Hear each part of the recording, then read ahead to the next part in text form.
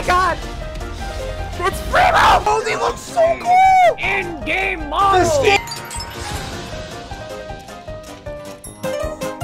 Hey, Five Nights at Freddy's. Oh! Music Man! Why is that? Wait, this looks great! She's freaking dead, dude! Give me in! Freddy! Freddy, you bitch! Freddy! There's no mods. I'm just trying to beat the game. I am... Fuck! Leave me alone!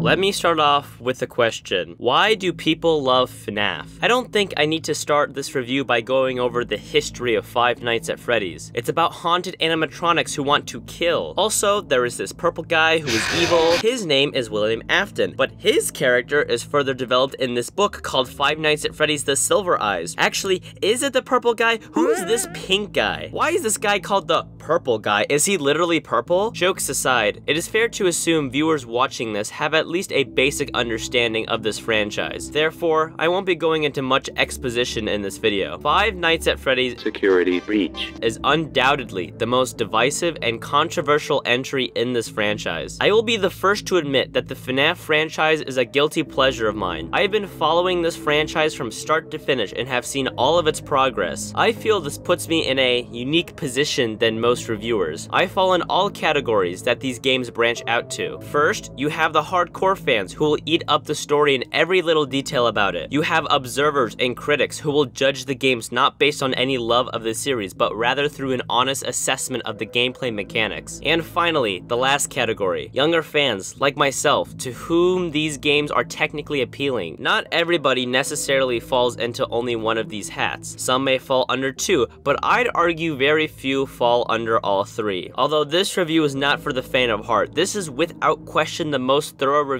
I have ever made. You will have heard some of my points elsewhere, because guess who's late to the party? But I plan to present new topics that give further clarity to the nature of this game. In addition, being late to the party has also led me to be able to sit on the game more and cogitate my thoughts. So without further ado,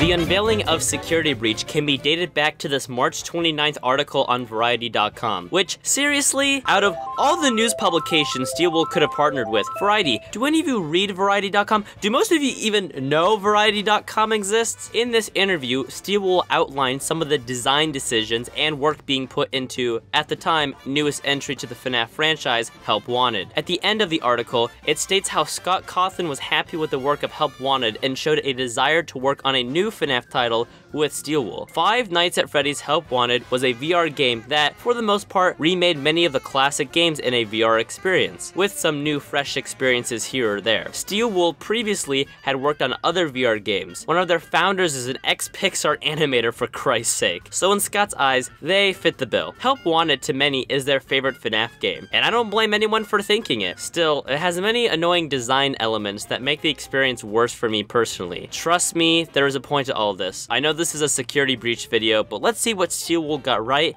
and wrong. The visuals and animations are superb, and the high refresh rate of VR makes these characters flow smooth as butter. Something not cool about the look is how they changed the models. Yeah, many models had their shades of colors changed, or the textures had an overhaul. I get it that it isn't as easy as Control-C and Control-V-ing Scott's models into Unreal. However, some general imperfections go far enough to bother me. It seems odd that they would straight up change some of the construction of the models, possibly to make animating them easier, I suppose. But a couple of examples include the Springtrap model and the Toy Bonnie model, in which they stretched out his teeth to give him buck teeth because that's the Steelwool way! The Phantoms just look dumb. You see what I'm seeing, right? Like, sometimes you can't quite describe why the models look off. Speaking of models, many do not exist in the game! In FNaF 1, there is no Golden Freddy, which is like, okay, I can excuse that to a certain extent. But then in FNaF 2, there are no Withers, which is baffling to the highest degree. They also try to get away with using FNaF 1 Foxy instead of the Withered Foxy in the FNaF 2 levels. Nice. And is this me, or did this original image used for the Night 2 screen look like a fan-made Foxy model.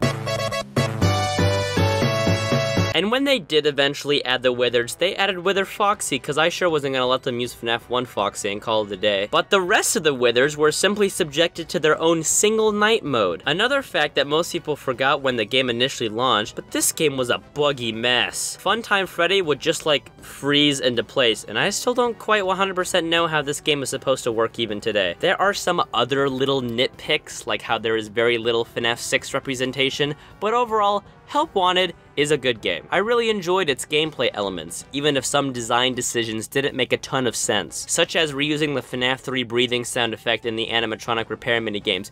Really? Fast forward to August 8th, 2019. FNaF had turned 5 years old, which, if you're like me and have been keeping up with all the games since the very beginning, you know that fact makes you feel really old inside. This teaser was posted on good old ScottGames.com. It depicted Freddy and the gang in an 80s-inspired mall, and this is what got people talking. But in my opinion, it wasn't much to get too hyped about. It's just early concept art. We barely had anything to go off of, but it was slated for a 2020 release date. Nice. We got a trailer 1 year later with zero gameplay. Okay, so Scott had to clarify that they had to delay the game to an early 2021 release date, which was 100% understandable, but I still was a bit nervous. The same thing happened with FNaF VR. Scott stated how their initial vision had expanded to a much bigger game, and the same thing seemed to have been happening here as well. So Scott and the gang shouldn't have promised a release date, or someone at Steelwool needs to work on better project management skills. They also released this NVIDIA RTX trailer that revealed nothing new, and it came out in January, which I don't know about you, but January definitely falls under early 2021. But during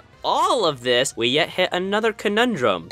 When you push back a game, there are a handful of downsides, one of which is that it's hard to push back and reschedule the other moving parts like marketing and of course, toys. Yeah, Security Breach received a whole batch of figures and plushies to coincide with its release. The problem being they were announced with press photos about 8 months before the first gameplay trailer. Funko moment! This left a sour taste in many people's mouths, including me. One interesting note is that this led to fans to speculate about the gameplay with this poster, particularly sealing the deal. This poster of a young security guard with the word protect was posted on ScottGames.com. At the very least, this unnamed character was obviously implied to be acting as some sort of protagonist or a playable character. In February of 2021, we finally received our first trailer, and oh boy does it qualify as a trailer. Like, it's okay, and in retrospect, I think it was a good trailer, but the game was supposed to come out in early 2021, and Scott even specifically said that he made a clear distinction in his Reddit post, and we saw like, what, 2 seconds of gameplay, and for 1.7 of those seconds, the game was stuttering. Ah, yes, captured on PS5, and yet the game cannot handle sewers and walking in the main entrance. I also thought it was a weird design choice to replicate and parody the FNaF 1 and 2 trailers. This just felt weird. The voice at the beginning and end of the trailer got people speculating. When I first found you,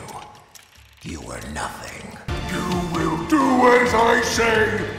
You will bring me what I want! Who were these characters? What part did they have in the game? What if I told you that these voices were the same character and they didn't even appear in the game? More on that later. And some of the lighting. Oof. So maybe this wasn't the best way to start the year, but it's alright. This was an early trailer. Perhaps the next trailer will make up for it. So in October of 2021, Jesus Christ! What happened in the middle of these trailers? Did they forget they were making a video game with massive hype around it? We got a release date of December 16th. Uh-oh. So, call me overdramatic, but this was not a good sign. So up to this point, we have established that Steelwool has a track record of delaying releases. Releasing games in a buggy state, lousy marketing. Did I even mention Freddy and Friends? Just bad. I think it's cute and charming, but judging it from an actual marketing perspective, oh, this is not it. I'm excited about the new Five Nights at Freddy's game because it will have spooky black octopus-like tentacles. Also, remember a bit ago when I said Steelwool may have had bad project management skills? Another thing to be concerned about is how the trailers have drastically different tones from one another. This was not good to say the least, and I would be lying if I said a December 16th release date was worrisome. Like, you say late 2021,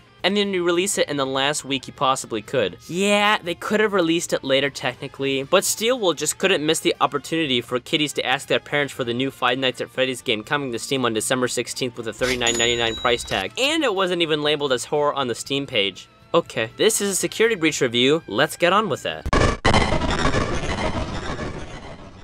What a gift to Relish, a victim that can't perish. Security Breach opens up with a cinematic cutscene showcasing all the characters performing, and this is pretty good. It is really well animated, and they pulled off this 80s VHS aesthetic, which I think turned out really well. Introducing us to Roxy, Monty, Chica, and Freddy Fazbear himself. What is this, the 12th Freddy? We got a little story about how Freddy collapsed onto the stage for some reason. Will we ever find out why? Well, no. We cut back to Freddy inside his room, and apparently there's a child in him. Okay, what a way to open up. Boy inside stomach. His name is Gregory, who will be the main protagonist we follow through the rest of the game. Gregory is a small boy in the Pizzaplex, and yeah, context and fleshing out the details isn't really a thing in this game. Though here is something you've heard elsewhere and is an unoriginal point, but I have to mention it anyways. The chemistry between these two is fun. I mean, is it anything for generations to remember?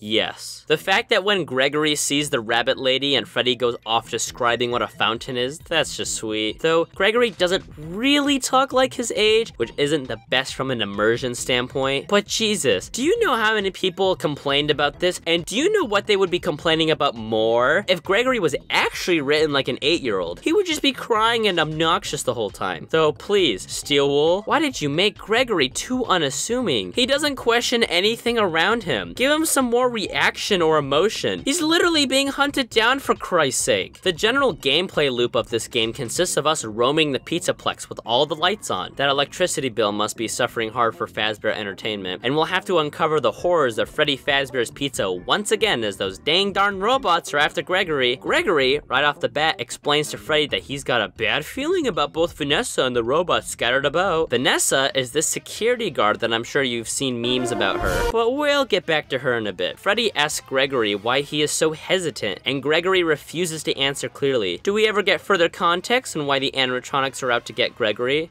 I'm just gonna stop with this bit. This is a Five Nights at Freddy's game after all. One of this game's unique gameplay mechanics is the ability to jump inside Freddy's tummy-wummy and roam around the place in an indestructible and untraceable state. This makes the game kinda boring, but whatever. For example, if an area is too hard, oh Freddy! To combat this, Freddy only has a certain amount of charge, which is wildly inconsistent. In areas like the beginning here, yeah, he's basically got an infinite charge. However, later in the game, the battery goes down faster than the credibility of the Bloc Québécois. Just a bit immersion breaking. We also get introduced to some of the tools at our disposal, including the Faz Watch. This includes not one, but 2 useless features. Alright, a map sounds cool, right? Where are the markers? Seriously, this is it. Except for the little legend pointing out such useful locations such as stairs, it doesn't get much better than this. And when you try to check out the map within the Pizzaplex, I think I forgot to put my contacts in today. Then the cameras. After an extremely underwhelming chase scene, nice speed there, bucko, we get access to the cameras. And these are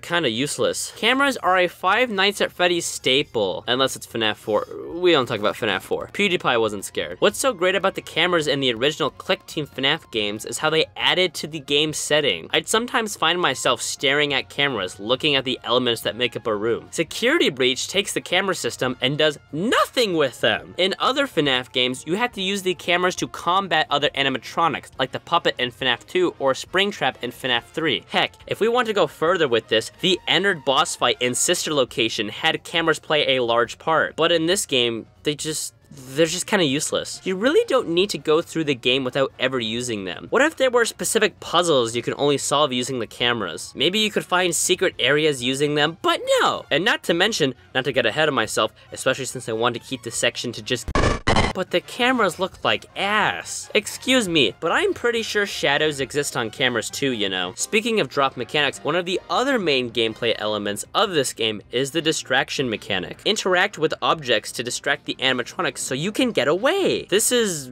barely used again. Remember when I mentioned earlier, the game's whole premise is that the animatronics are now out to hunt Gregory and he has to use the tools at his disposal to get away from them, but all of these mechanics, the cameras and the distraction gimmick, are barely ever or use in any inventive or creative way. The only thing you can really use the distraction mechanic for are these little interactable elements throughout the map. Now, if you're like me, you just ignore these because the idea of distracting the animatronics rarely occurs because of its lack of usage. Hint, hint for you fellow players, this mechanic is totally broken. The animatronics will just like hover around whatever was interacted with and just kind of do their thing. They could literally walk past you and not attack you because, oh man, that shiny thing over there is moving. It's weird, and more importantly, it's frustrating because another mechanic in this game, which is the main gameplay loop, is the stealth aspect. With the Pizzaplex being such a big place, there need to be ways to navigate around the building while being undetected. So, Security Breach incorporates a stealth system that consists of sprinting, crouching, and colored indicators. I love red light, green light. Basically, if you're moving too much, the animatronics will like hear you, I guess, and proceed to chase after you. Now, after this, you have a couple of options at your disposal. You can hide in one of the many hiding spots scattered around the map. You could use the distraction mechanic I mentioned earlier, or you can just run away. That one worked pretty much most of the time, I'd say. Say you have been observed and there aren't many animatronics here to stop you. Now, yes, while 3 can be a lot to handle in an enclosed space, it's not a lot of variety. You can't have them teleporting to random parts of the map to act as enemies over and over again. We'll get back to them later. Steel Wool went to the drawing board and coughed up these things. Then someone pressed the copy button and pasted 500 of them across the map. Oops! These are the staff bots, which I can only assume stand for Sophisticated Technologically Advanced Facility Faction. They're like the Goombas of this game. They are scattered around everywhere and are generally a nuisance. Okay, so you know how like when designing stages in Mario Maker, limiting your Goombas to a certain amount to make the level coherently flow makes for a much more enjoyable experience. Security Breach is if you spammed 50 Goombas at the start of your level, but then you actually spam Goombas through the rest of your level, so it's not even that fun. These staff bots are everywhere and become incredibly cumbersome quickly. You prance around, and out of nowhere, peekaboo! Look, in the beginning, the placement of the bots made sense. I actually did not want to get caught by them. They felt like a legitimate threat. However, Steel Wool just gave up and just placed them at will. They aren't even scary. In fact, they completely desensitize any horror in this game due to their frequent appearances. And you'd think these guys wouldn't be that hard to avoid. After all, their paths are telegraphed,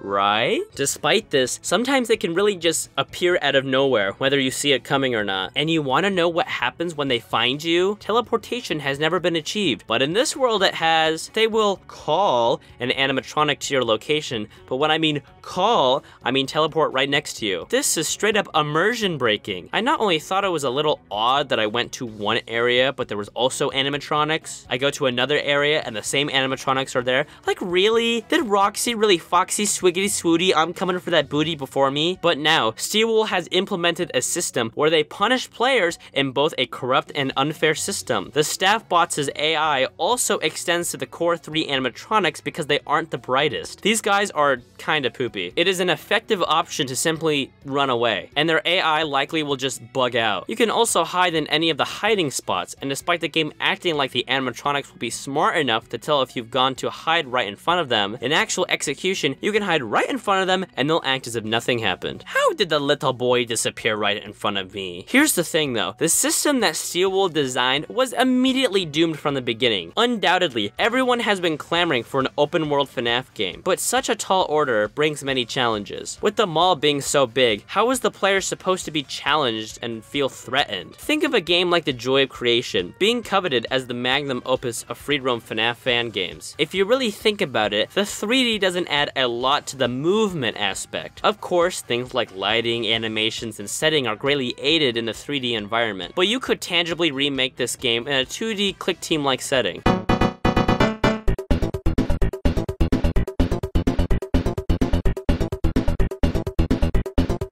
The problem with the free roam idea is that in something like a pizzeria that's small and concise, developers can better tell where the player is going to be. While the actual exploration will surely be a lot more interesting in a mall, you won't get bored of the same setup as in a smaller establishment. It makes the game feel aimless because of it. This is the problem with the idea of a free roam FNaF game. In my opinion, it's hard to not only balance out the AI of the animatronics, but you either feel like there wouldn't be enough or there is too much. I believe a happy middle could be achieved, but I see no way with the scope Steel Wool wanted. To keep you on your toes, Steel Wool, even before this game was announced, had hyped up a character who was to be labeled as Vanny. She was first introduced in Help Wanted's Curse of Dreadbear DLC, was then vaguely mentioned here or there at FNaF's mobile game Special Delivery, and now has her grand appearance in this game. I'm not going to lie, I don't think I've ever been more unthreatened and underwhelmed by a villain in a video game. Heck, the villain in Mulan is more interesting. For God's sake, me,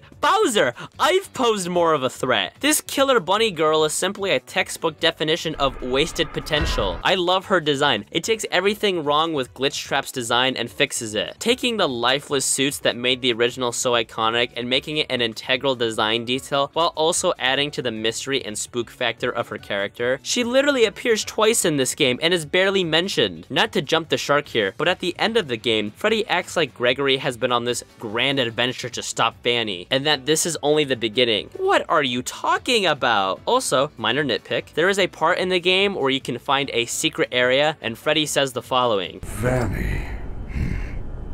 It is very similar to Vanessa, and also Bunny.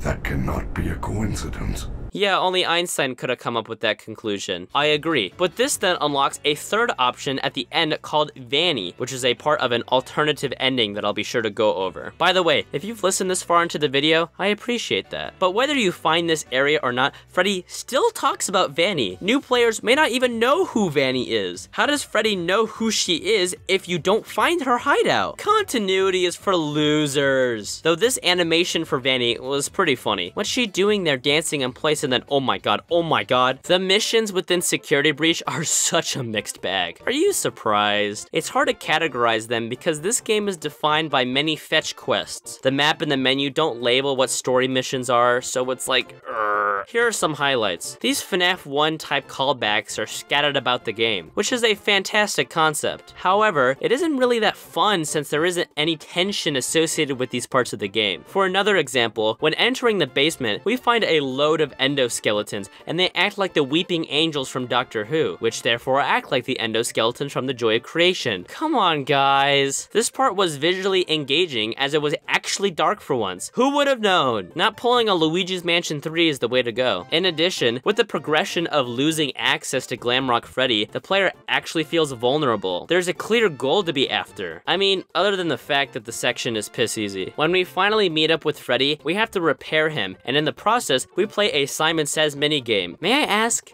is this fun? Just take the repair minigames and Help Wanted and elevate them a bit. Don't be going and removing all the gameplay from it. That's what this is. You also do this like 3 or 4 other times in the game, and it's always Simon Says. I feel bad for people who are colorblind. Late in the game, we get instructed to go up to the West Arcade and encounter DJ Music Man. Want to see a fun party trick? This section is pretty cool. Finding 3 levers to pull felt like a fetch quest, but with a chase scene accompanied by DJ Music Man. Except I wish they didn't spoil this part in the trailer. When I got to this section, I was like, he's a-coming. Also, don't die, or you have to do everything over again. On the topic of Music Man, this little mini Music Man will appear in the vents to add some challenge. I mean, it's an acceptable inclusion, though I would have preferred if they chose another animatronic from the past to add more variety and representation. I feel like they were already designing DJ Music Man and wanted to save time on resources, so they just used the DJ Music Man model they had and then made the mini Music Man. On the topic of missions, how could I skip the Sun and Moon section? We get introduced to these characters pretty early on, and they are a treat to watch. This is only 1 of 2 sections where I felt the game was actually scary. Having the lights shut off with a menacing threat was a great start to the game. It rarely ever happened again, which was a shame. The only other time I can think of something as ominous and tense as this would be when we go deep underground of the sewers. This is during the part of the game where we have to destroy each animatronic and collect their respective parts to upgrade Freddy into his Super Saiyan form. And this area's claustrophobic nature lends itself well to being a nice contrast from the super open mall. It also kind of reminds me of what made the original Five Nights at Freddy's so good. Trapped in an ominous atmosphere where you are defenseless in most situations, all cramped in a tiny location. It's just like, wow, this is an engaging, challenging, and legitimately frightening section of the game. This is why I question the base design of Security Breach as a game. If there were more enclosed sections like this, I would be singing a different tune.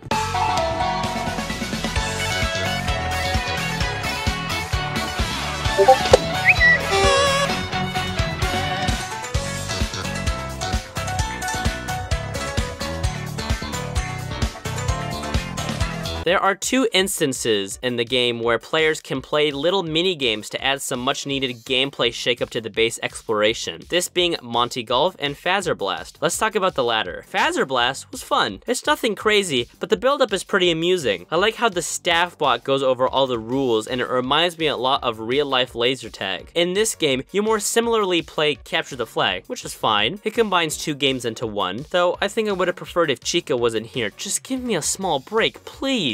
Later, when entering Monty Golf, by interacting with this arcade cabinet, you can play, well, Monty Golf. Why is this arcade cabinet the only one in the game that can be interacted with? Great question. Moving on. This is simply quite fun. The references to older games are superb, and overall is a nice break from the base gameplay. I had mentioned earlier that near the late game, the objective is to destroy all the animatronics and collect up the required animatronic part. After slaying one of these creatures, you'd think they'd be extinguished from the world and can have their soul set free. See, that would be too easy. These guys are still like alive. I mean, Monty here is quite literally on his last legs. This is fine, but it leaves these guys as boss fights less satisfactory. Boss fights, I hear you say. So Steel Wool's definition of a boss fight may or may not differ from mine. A boss is supposed to test a player's skill, encompassing everything taught to the player. We get one boss fight, and it's not even that good. For Chica, you go down into the sewers and scamper around a little bit. Yep,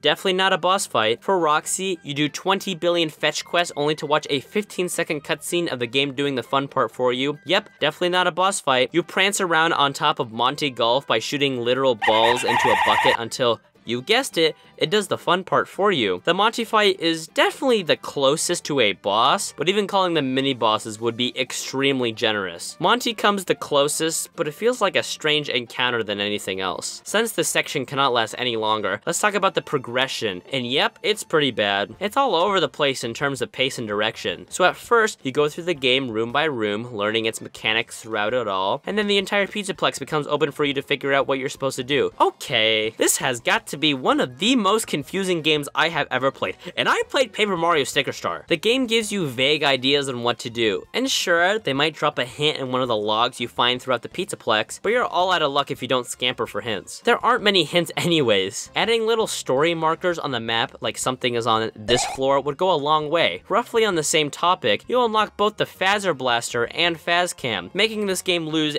any momentum. These 2 items are used to stun animatronics, which kind of defeats the whole purpose of the game. Find one of the buggers chasing you, and bam, threat annihilated. Just like, really? You're going to design a whole stealth system and have not only be ineffective, but virtually get phased out due to very overpowered alternatives? Okay, now it's time to go through a rapid fire of points that don't really warrant explaining or fleshing out into greater detail. 1. Freddy and friends get eroded over time as the game progresses. This is a visual thing, but it has 0 to the gameplay and is never explained. Moving on. 2. The cameras feel really slow and clunky. 3. You have to hold down the E key for 5 seconds to save, which gets annoying really fast. 4. The game has collectibles, but like, they're just PNGs. I can't even spin them around. It's just sad. 5. The animatronics have personalities, which, ugh. The whole point of the original is that the creepy eeriness of all the robots and their silent yet faint noises is what gives them their own life. Nah, here, Steel Wool just made Roxy a bitch. 6. After you beat the main adventure and continue after 6 AM, the game decides to disable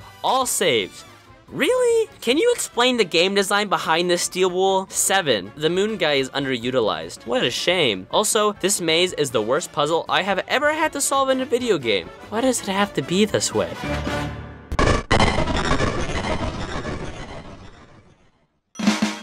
Before we start this section, I must give the warning that any bug and performance issues are regarding when the game initially launched. I am well aware of the multitude of updates Steel Wool has been pumping out, and I will be sure to address them. However, this video has been in the making for a long time, and my experience and the footage associated with it is months old. You can make the argument that some of my points aren't validated because of this, and to that I say, you're wrong. This was my experience of the game that I paid for at full price and expecting it to be fixed half a year later, much after I had any desire to play the game, should still warrant any criticism I give the game because for many months this is the version Steelwool had presented to their customers. And when I talk about updates, I'm more referring to the June patch. The script for this video had been completed before its release, and therefore had not accounted for any changes it brings. I do account for the February patch, and I'll be sure to go over that. Cool? Alright, with that out of the way, the visuals were an immediate topic of discussion when this game was first revealed. Like, look at this trailer. We go from stinky 2D to the next dimension. Not only that, but it looked like a next-gen title. It looked like it was utilizing the next generation of hardware, and it also looked like a lie. I mean, I think the game looks pretty good, all things considered, but you cannot deny. The trailers definitely looked better than the final release. Except for the ball pit scene. I see you commenters trying to pick apart what I say. So in the final game,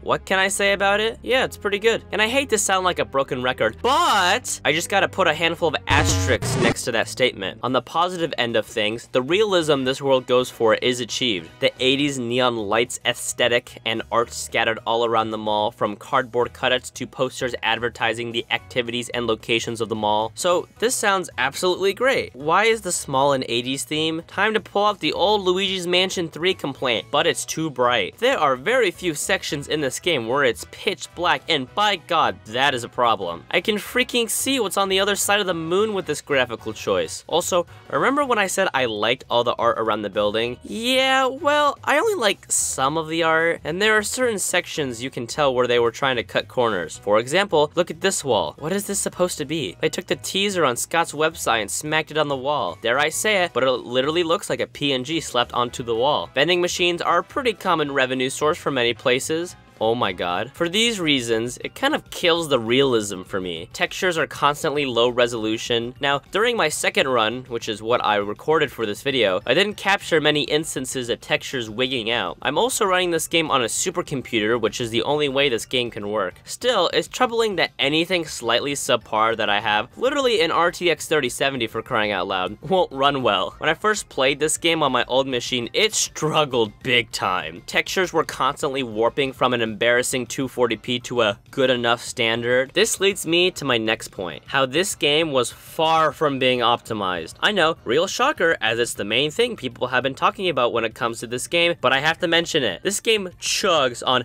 not even lower end hardware, most hardware for that matter. Even the PS5, an exclusive for crying out loud, is slow. And then the PS4.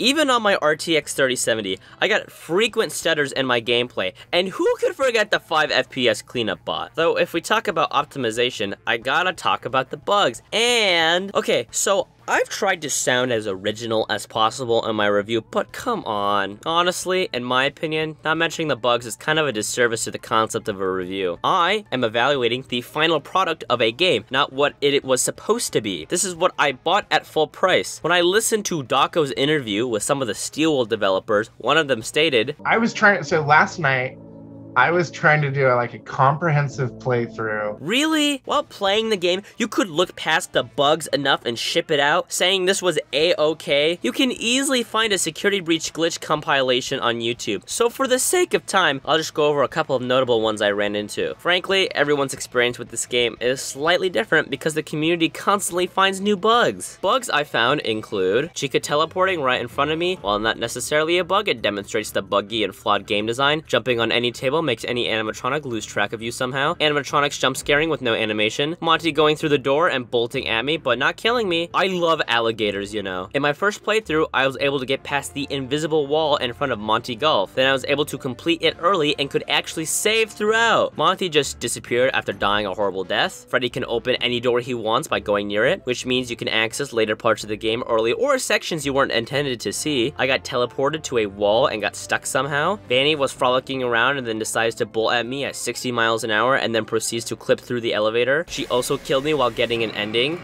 Who's ready to revolt? I don't want to dwell on this any longer because you all know it's terrible.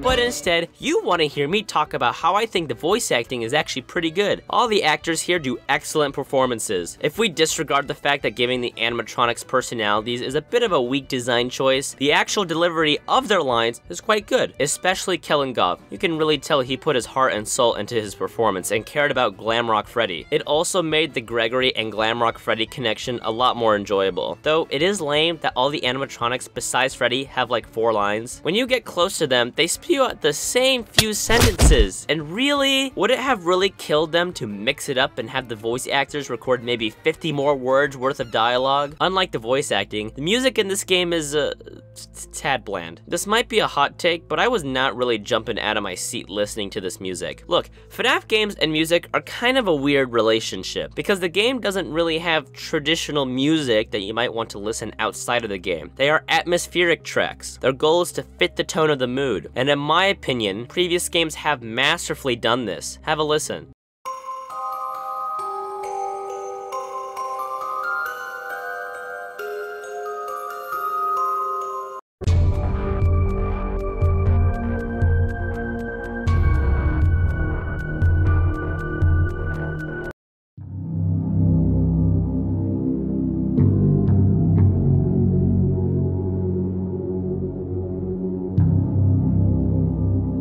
Let's put it this way, the more traditional tracks are better than previous games, while the atmospheric tracks are much weaker. Though the addition of clock and ticking noises is a really cool touch that I'm surprised hasn't been done already. Have a quick listen.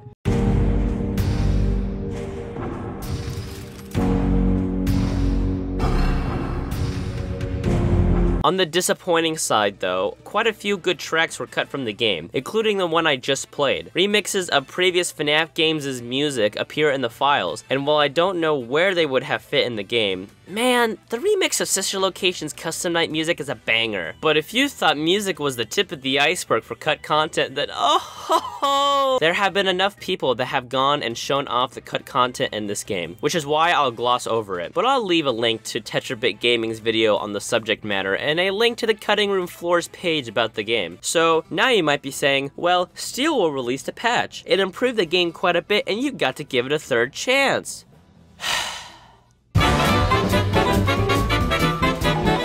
Yeah, so I did the unthinkable and played Security Breach for the 3rd time. Go figure. I mean, not to mention that the game still has a handful of bugs, but the core game design is still the same. Therefore, the base experience is still a chore to go through. It's not really worth going over all the changes they made, but I'll highlight just one in particular. After the patch, players are now allowed to save after passing 6 AM using the save station in the middle of the map. Guys, this doesn't fix the problem. If I'm in the middle of a mission like Monty Golf, what, am I supposed to run across the map and save and run all the way back? Please, Steelwool, this is simply basic game design. Alright, so right when completing this script, Steelwool had pumped out another bug fix update, and no, I will not be playing this game for a 4th time. Same sentiment still applies in my opinion, but this is a good opportunity to talk about how long these patch notes are. I thought the February patch was long, but you haven't seen anything if you don't read the June patch notes. It's longer than all 7 Harry Potter books combined. I mean, what else do you want me to say? Good job, Steelwool, for completely fixing your game 7 months after its launch. A lot of these are good updates, yeah. Okay, maybe except for the added in more staff bots to patrol after the player acquires the security upgrade. So, yeah, the patch helps, but Security Breach is still very flawed at its core.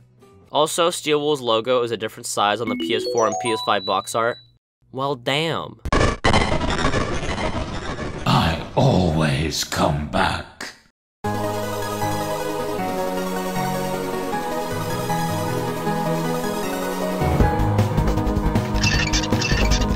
In my humble opinion, I've been pretty fair in my assessment regarding this game. Breaking down the pure mechanical elements of the game is just what I do. It is how a lot of you all started watching me initially. However, FNaF Security Breach, well, it broke me, to say the least. Now, this section will be centered on the game's story. As I warned you at the beginning of the video, I don't have time to catch you up. Hence, hopefully, you have a basic understanding of what's been going on. I'll still provide context and reference earlier games as reminders though. Now, without getting getting too into it, this game's story is mainly told through text. Scattered around the map are notes for you to pick up, most of which are employee annoyances that reveal the typical Fazbear Entertainment shenanigans that occur in each game. This is pretty weak as it goes against a fundamental design principle in previous FNaF games. While we certainly don't see everything, we get to see what goes down a lot of the time. We got to see a child get killed outside of Freddy's in FNaF 2. We saw the FNaF 4 kid get chomped at the ending of that game, and we got to know the hell that Henry put William to. Even with seeing this all, do we know what this all means? We have theories, but we still don't know. Every good story shows us details, but not enough to satisfy us. Show don't tell, Steel Wool. So the fact that the game is littered with just text that supposedly happened at the Pizzaplex is fine, but why should I care? I like the mystery of Glamrock Bonnie, but just saying he disappeared one day really doesn't give us a lot to work with. It doesn't create any connection with me to want to solve the mystery of Glamrock Bonnie. And then we get to Vanessa. Oh, Vanessa. In classic FNaF style, we don't really know a lot about this character, but even then, her introduction is weird. Think back to FNaF VR. Theorists had concluded that the game's ending had William Afton, aka Glitchtrap, possess Vanessa and went from a computer virus to becoming the host of a body. Notice how we switch places with the player character, a beta tester for this game. As revealed by the tapes and in the ending to the Curse of Dreadbear DLC, we hear one side of a conversation of someone receiving or being commanded orders.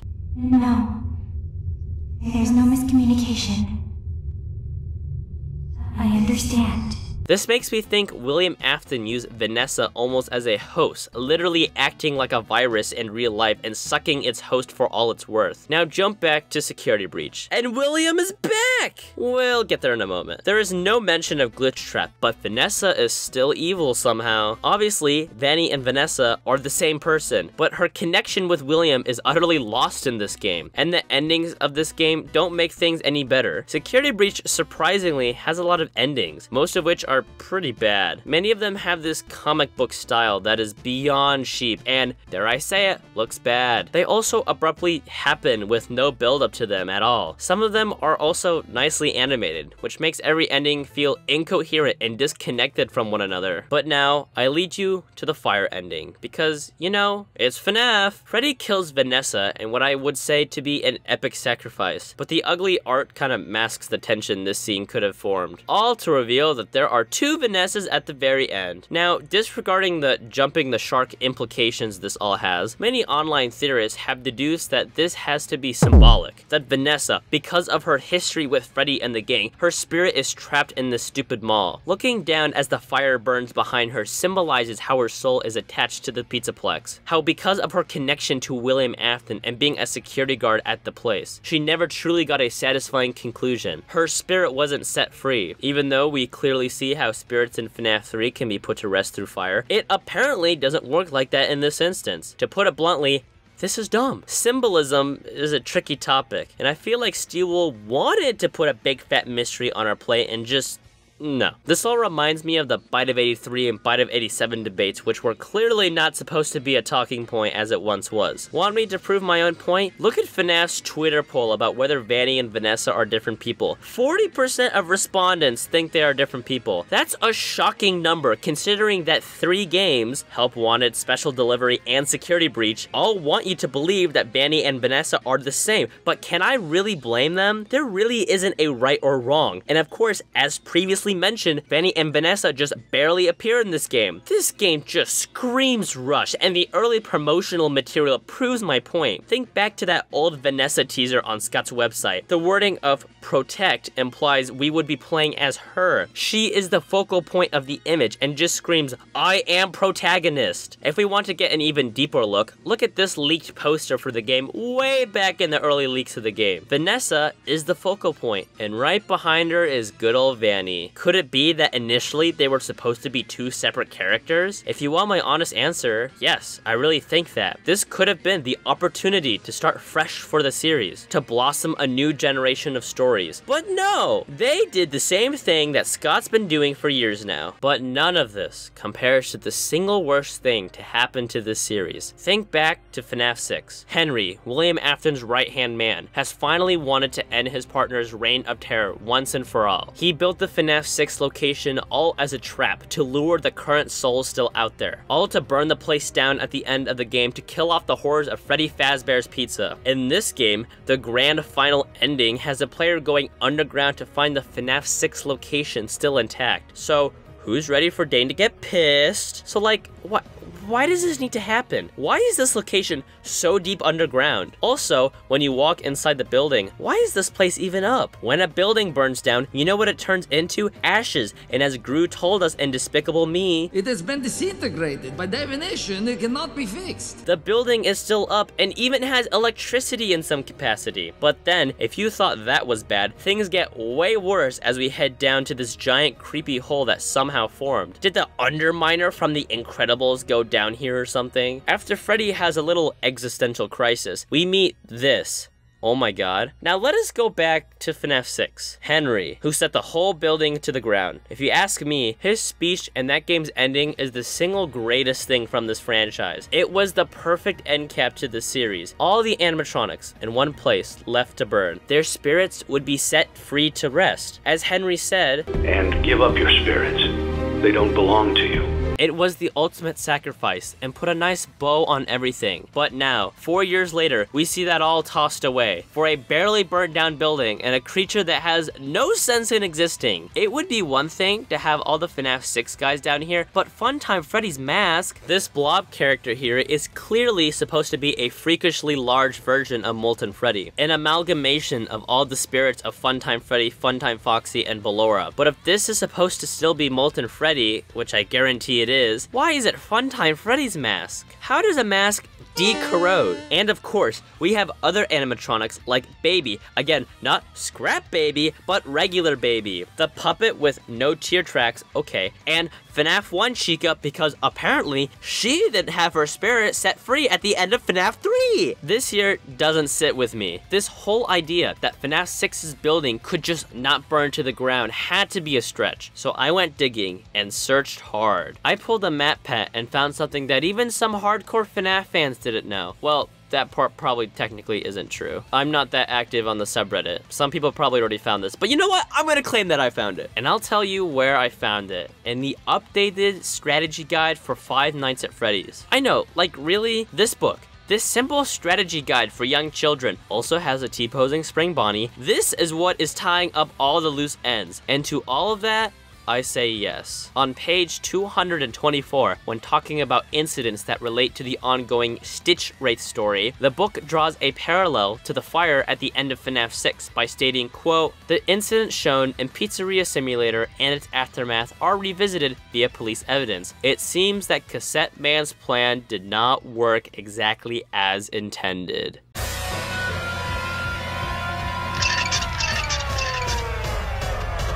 I know this is a silly little strategy guide, and is anything in here technically canon? No. But I believe this is the likely explanation. It would seem odd and far-fetched, but for this book to specifically call it out was almost my breaking point. To completely disregard the sacrifice Henry made really devalues everything he did. It's a frustrating retcon because Scott's initial intention needed to be readjusted to continue the Afton storyline. However, this is just the beginning. Gregory and Freddy fall even deeper through the ground, and we get a nice little cutscene moving us through the vents to show that, yep, he's back. Remember a while ago when I said William is back in a different form? Yeah, he's just Springtrap again. How is he able to go from circuit board to living flesh is beyond me. Now, I'm not going to explain the fight because it's terrible. It's a prolonged and repetitive boss where you just run back and forth, pressing buttons trying to burn Afton, until, oh no, he goes away again. Dang gummit, we'll get him next time. Though the cutscene is very well animated, even if it's only 15 seconds. My main problem with this is that he did not need to return. Going back to my original point of Henry and his sacrifice, that whole speech of his is totally ruined. Fanny was this franchise's opportunity to blossom, to tell a new tale, to leave William in hell from Ultimate Custom Night and move on. Even if they were persistent in pursuing William, they still did him dirty. Remember way back when I was mentioning the trailers for this game? That first gameplay trailer had ominous voices throughout it. It was pretty apparent that the first one was William Afton, referring to the digital conscious transference from FNaF VR. When I first found you, you were nothing. You were small, But wait a second, if that's William Afton, then why isn't PJ Haywood voicing him? Can we all appreciate PJ Haywood's performance just for one moment? He delivered a performance that sounded like a person, yet sounded like a monster. What a deceptive calling. I knew it was a lie the moment I heard it, obviously. But it is intriguing nonetheless. So PJ Haywood does not return to his role, and I'm going to say it now, the new Afton voice sucks. There is no attempt at a British accent, and he sounds evil for the sake of being evil. Also, no one knows why PJ Haywood was replaced, so that's always fun. But who was that second voice in the trailer? You will do as I say! You will bring me what I want! I can easily answer that with this clip. When I first found you, you were small, pathetic. But now, you are more. Are you ready?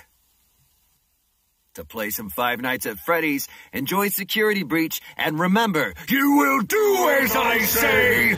You will bring me what I want! And if you don't, you will burn! So there's that. Now, this is fascinating. It not only reveals that Matthew Curtis, a Music Man fame, who ironically enough does not voice Music Man in Security Breach, was the replacement for Afton. In addition, it reveals that the voice in the trailer was the same character, which is dumb. They don't even sound the same. Even worse though, is that clip I just showed you. Look how happy he is to be announcing alongside Steelwool about the game's release. He looked proud of his work, and even if I don't like his William voice, I can respect that. But Steelwool cut all of his lines, so who cares? William Afton is just a mess. His voice is different, and his new lines were cut entirely. I didn't even talk about his design, which it's an improvement over Scraptrap's Minecraft-looking chest, so I'll give it that. Now, what could be worse than FNaF 6's location coming back? Molten Freddy's mask not appearing, and the Spring Boy himself dying to fire again? Well, it's one room. Using the Faz cam down in one of the basement floors by flashing the wall reveals, well, it reveals something alright. Gives me 395246 vibes. Flashing the wall unlocks a secret room, which for many of you, this should bring back memories of Michael Afton's room at the end of every night in Sister Location. This one room is the epitome of why this game failed. Now, you are likely sitting there questioning yourself about my credibility at this point, but hang in there with me just a little longer. Before we get to the main issue, let me talk about some other stuff in this room. The code with the secret message was a pretty cool community effort. It's really classic cryptic FNaF. There are these CDs of therapy tapes, which, again, Steelwool, show don't tell. However, the room itself, and the idea of it being a replica of Michael Afton's room, proves there is a clear lack of direction and communication from both Scott and Steelwool. Two differing minds going at it with two very different viewpoints. Don't believe me? Remember that interview Doggone did with Steelwool? So as we're building the game, I get an email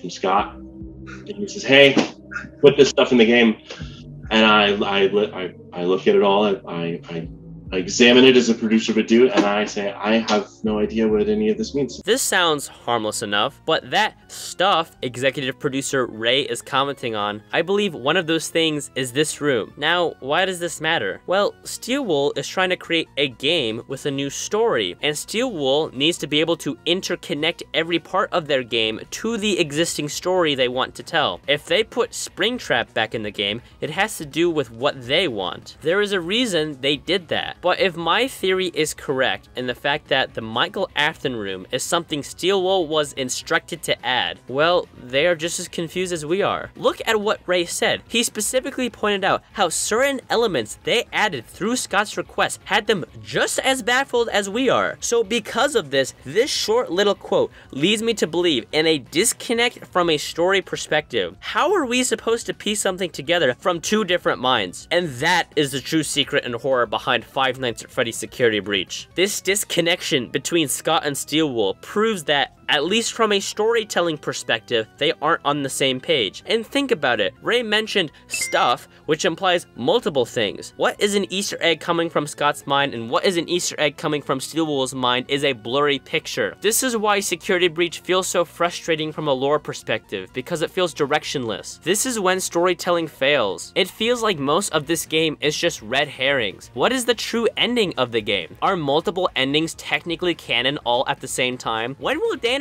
shut up and just move on?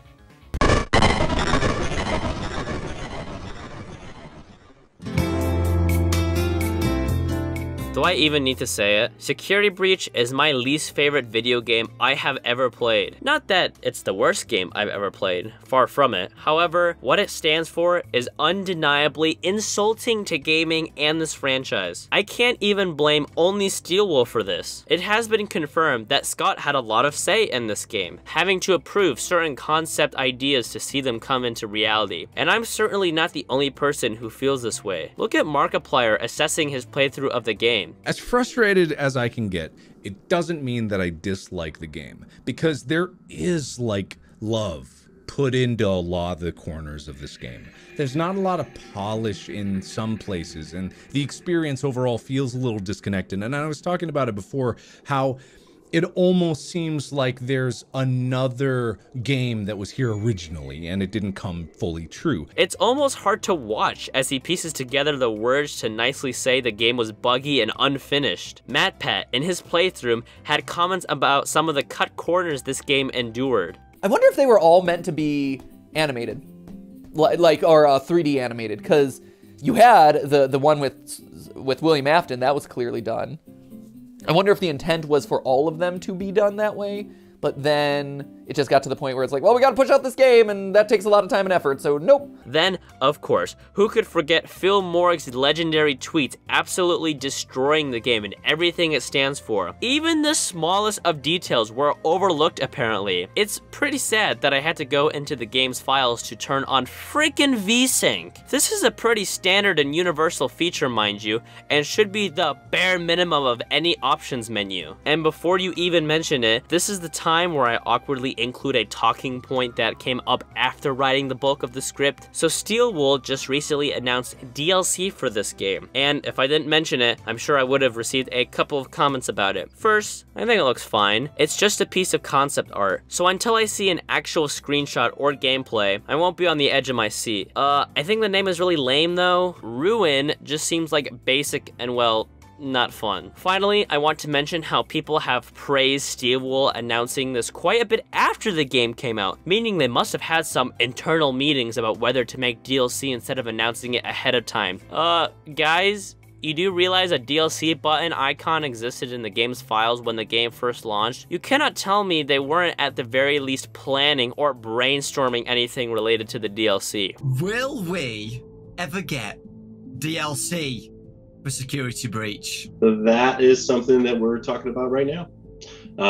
So we're starting to make some plans. It's nothing concrete yet, but we've got a lot of ideas. We're collaborating with Scott on it. They are smart enough to have realized that the backlash would have been mountainous if they announced it ahead of time. So I don't buy it. Speaking of buying, making it free is a nice bonus. After charging $40 for the base game, it likely would have felt a little insulting having to pay again for something that probably should have been in the base game. Look, the state of FNaF is looking dire, to say the least. The Fazbear Fanverse initiative is a whole can of worms I am definitely not going to get into, but it has been unorganized, to say the least. If you want more information, I recommend reading this Polygon article. Click Team's console ports, God, I literally hate these things. They put giant distracting button controls, and did you know sister location on console was basically broken for the longest time? If you see a cursor in any console game, just run. Remember having to type in LOL in Sister Location's custom night, where instead of pressing the screen, you could just type it on your keyboard? Try doing that with the controller. It's not fun. And guess how long they took to fix this on PS4? Just guess. A year? Yep. Woo! FNaF was at an all-time high, and Steel Wool totally blew it. Unless you count the millions of views of speedrunners having a field day with this game, please don't buy this game. Look,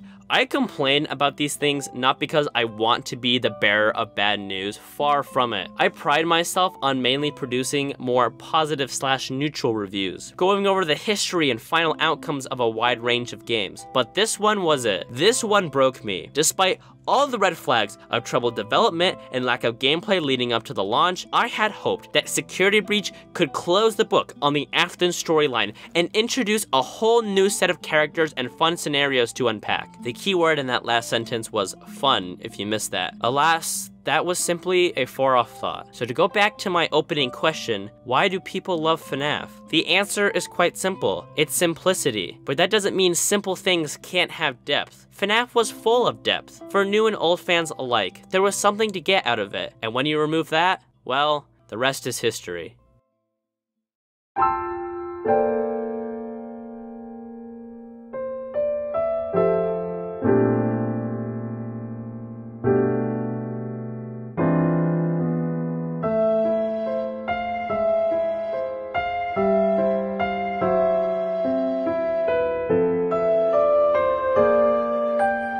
Hey, what's happening, everyone? This is Yummy Mash, and welcome to Five Nights at Freddy's.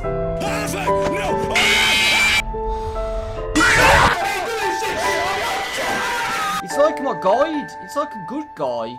Fredbear seems a good guy. Oh!